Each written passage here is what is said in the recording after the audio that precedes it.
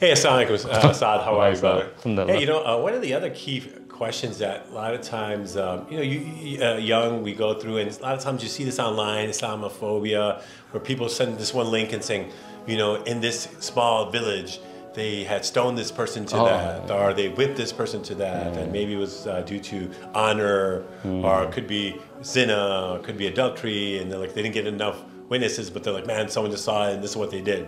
So a lot of times people are like, man, is this our faith? That these severe punishments. So, when you look at throughout the history of our deen, I thought it'd be very important for our kids to kind of get a better understanding about where does Islam stand on punishments and hudud. Okay, cool. Bismillah. So these punishments that you've mentioned, they can be qisas, they can be hudud, and just to very, very briefly define both of them, you have those punishments which are going to be someone does something and you return that to them, meaning, for example, someone kills someone, and then they have to get that punishment. Or someone, for example, breaks someone's tooth, and then they can have their tooth broken in return. Things like this in Islam, they are not to be done by regular people. You punch me in the face, you break my tooth, I can't just go punch you in the face. Right. And here's the reason why. In fiqh, in books of fiqh, we see like if an eye is poked out or a tooth is poked out, if it's determined that that person is guilty, and this is sort of really important to understand. Through the process. Yeah. So the process would include legal officials, medical officials, because if it's legally proven that this individual did it, now a medical official has to determine to what extent. Yes. So if for example, someone poked my eye out and I want to return the favor, for example, I can cause much more damage. Yes. And so the person who harmed me, I can forgive the person. Islamically, that's which there. Allah loves. Yes, which Allah definitely loves. I can also take due retribution and have the government then remove his eye as he removed my eye. Now someone might say, this is really, really severe. Well, first of all, punitive punishments in our religion, punishments that are sort of severe, they have multiple purposes. One is to serve as a means for the person who was wronged to get a type of revenge or feel at least that justice was done. Now imagine someone punches me in the eye and my eye is knocked out completely and it can't be fixed. No matter how much jail time that guy serves, I will never have vision again. And I may be upset about this, etc. So Islamically, I may not forgive that person's jail time. When my eye was knocked out and that person has the same to be done to him, I might not care about his jail time, but I will probably realize I'm really suffering over here. As much as I hate this person, I don't want the same to happen to that person.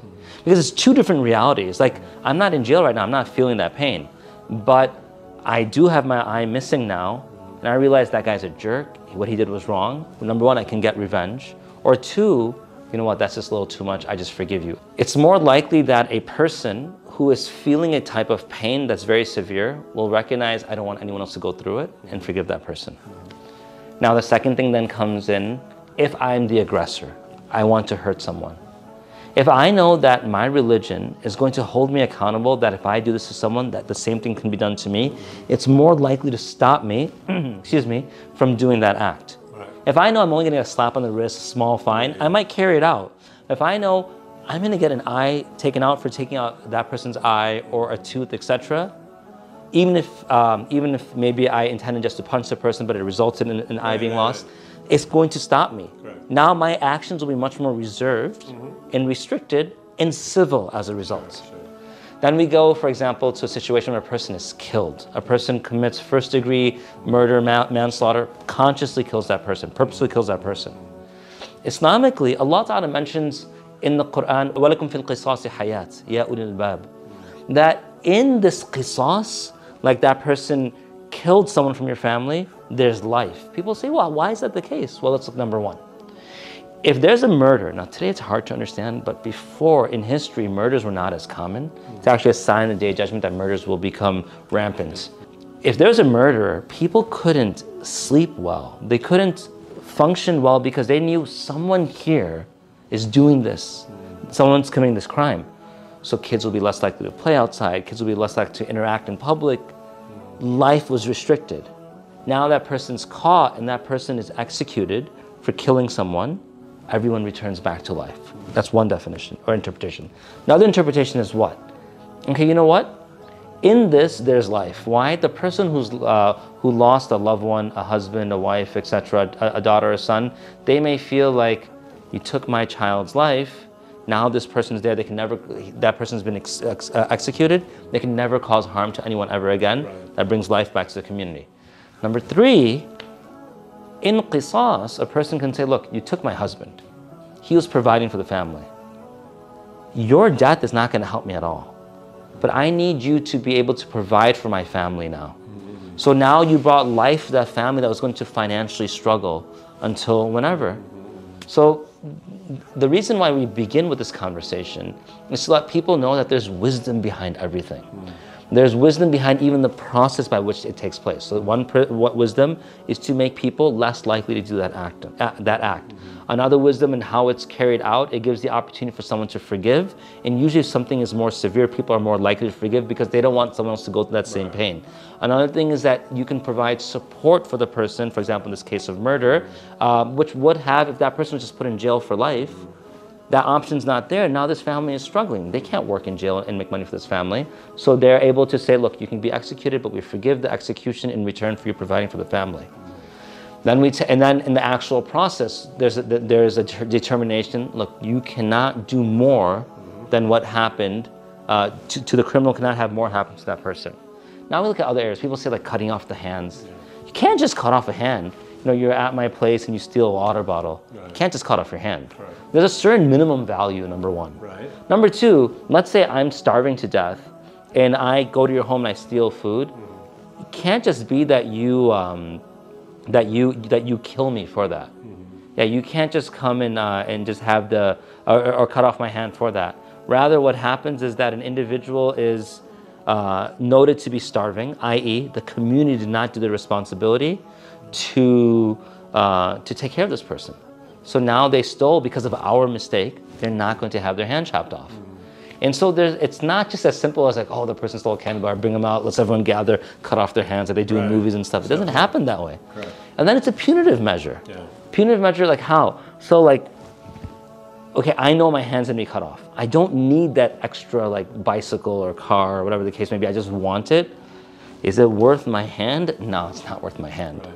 Whereas is it worth for me to steal the car, stash it somewhere, they never find it, I'm in jail for 6 months, I get out, I have that car now or whatever, it's sold on the black market, I get that money or part of that money with my partners, yeah, it might be worth it.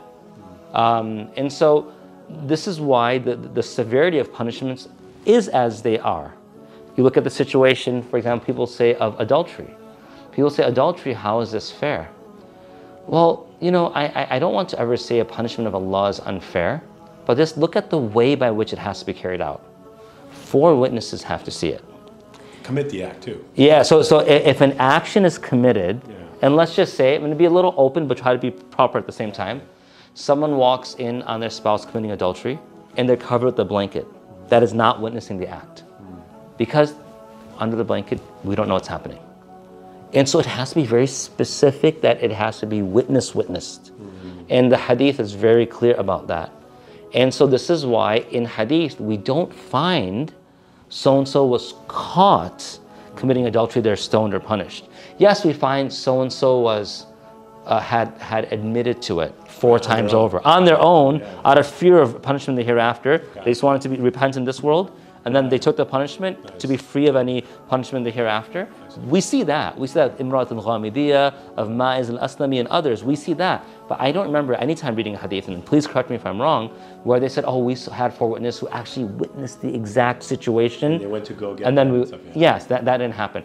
To the extent we had a hadith of a companion who came to the Prophet and said, oh, Messenger of Allah, he had some doubt about a situation at home. If I catch my wife committing this act, do I have to go get 3 other men to go and witness this and then she'll be held accountable? He said, yes. He said, by Allah, I won't do that. That's so embarrassing. Like, that's not appropriate. Now, if a male does that, he just goes and says, I caught my wife cheating, or a female does that and goes to court. A male goes and says, I caught my wife cheating, goes to court. The husband, the judges, where are the 3 other witnesses? I don't have any other. You're accusing her? Yes. false accusation. That person is going to be lashed, the false accuser, even if he's right, but with the whip. Later, Allah revealed that there's a way to bring the accusation in court so you can avoid this circumstance. She won't be punished, he won't be punished, it just ends in divorce. But you see, like all of these things, it's really about stopping people from doing that which is wrong. When the society sees how severe it is, then they decide we're not going to partake in it.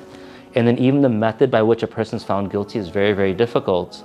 But you have to have laws and boundaries. Gotcha, man. So isn't that even that the Prophet saw someone when one of the, I think a lady who had committed that, and the Prophet was still like, didn't want to like go back. You know, I think she was expecting, and then even the Prophet wasn't like, all right, come back, make sure. Yes. Giving excuses to not fulfill the punishment. So that's interesting you bring up that point. Because what precedes that incident in hadith is another man, Ma'iz. He comes radiallahu anhu to the Prophet ﷺ. One of his friends says, go repent, ask the Prophet. So because you want to clear the I'm going to do both of them now. So please. Ma'iz is a male who had actually committed zina. And he came to one of his friends, like, what do I do? The friend said, go to the Prophet Muhammad ﷺ. When he comes to the Prophet Muhammad ﷺ, he admits this. The Prophet turns away. So he admits that the Prophet turns away 4 times over. Now he's borne 4 witnesses against you or 4 times against yourself. I see. He still doesn't punish him. What does he say? He says, is he crazy? He said, no, there's no known record of him being crazy. Is he drunk? There's no sign of alcohol on him. So the Prophet ﷺ was trying to excuse him. Now what's interesting about Ma'iz radiallahu anhu is eventually he is punished by stoning. Now when this happens, I don't think he expected it because he actually began to run away. So they actually caught up to him and they carried out the punishment. They came back and told the Prophet about this. His response was, why did you catch up to him? If he ran away, that means he didn't want this. You should just let him go. He would have just repented to Allah. Allah would have forgiven him. So even when carrying out the act, you should just let it go. A short while later, another woman comes, Imra'atul Ghamidiyah. She comes to the Prophet radiallahu anha. O Messenger of Allah, I committed this act, and so she said, don't do to me what you did to Ma'iz, like give me an excuse to turn away. I'm expecting. So she's like, look, this my own body's going to bear witness against me. I'm expecting. So the Prophet ﷺ, now that he knows she's expecting, doesn't do anything. He tells her to leave. He entrusts her to one of the companions, to that family, take care of her until the child is born. The child is born. Now this is months past. She can just rethink the whole situation. Never asks about her. Never asks, make sure she comes back. She comes back on her own with the baby. The Prophet ﷺ said, no, that's not the time, because this baby needs you. You have to wean the child first. 2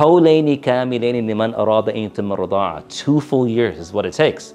So 2 full years. She can rethink the whole process at that time.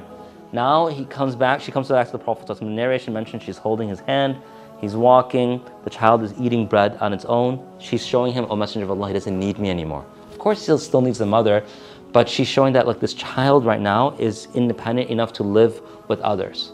So then the Prophet ﷺ, against what his heart wants, but this is the law now, and she's pushing for this, entrusts this child to be taken care of by a family, and then carries out the punishment. He didn't want it. Not just 1 year, multiple years passed. So when you see this incidents within Islamic history now, when the Islamic government was operating properly according to Islamic law, very few incidents like this took place. Especially you didn't find people being found guilty in court. And then if you live in a country where there are a non-Muslim laws, you need to follow the laws. Oh, absolutely. So you can't be like, well, I want to do this, I have 4 witnesses, or anything, have to follow the law of the land. Yeah, in fact, let's look at it 2 ways. A lot of people say, well, look what's happening in your Muslim countries. This is nothing against countries that are trying to be Muslim. The majority of the Muslim countries in the world do not follow Islamic law as it's meant to be followed. It might just be political circumstance, etc. Give them the benefit of the doubt, but they don't. So if someone sees, oh, in this country, they did this to a person and shot this person and did this, they're not following that law Islamically. There's a lot of cultural implications and other things and political implications. If you live in America, you can't say, oh, you committed this, now I'm going to go and do this to you. You have to follow the law of the land. The law of the land does not allow any of this. Right. And so when people talk about honor killings, we'll take it upon ourselves to go do it. Haram, 100% impermissible. You cannot do it. Gotcha. Yeah. So anything like hey, still I know eye for eye. How about no? That's considered murder, by the way. If when these girls are honor killed, that girl was murdered. That honor killer, he has to be executed. I mean, it's just one of those things that people have to. Protect, I mean. like that. So, Jazakallah khair.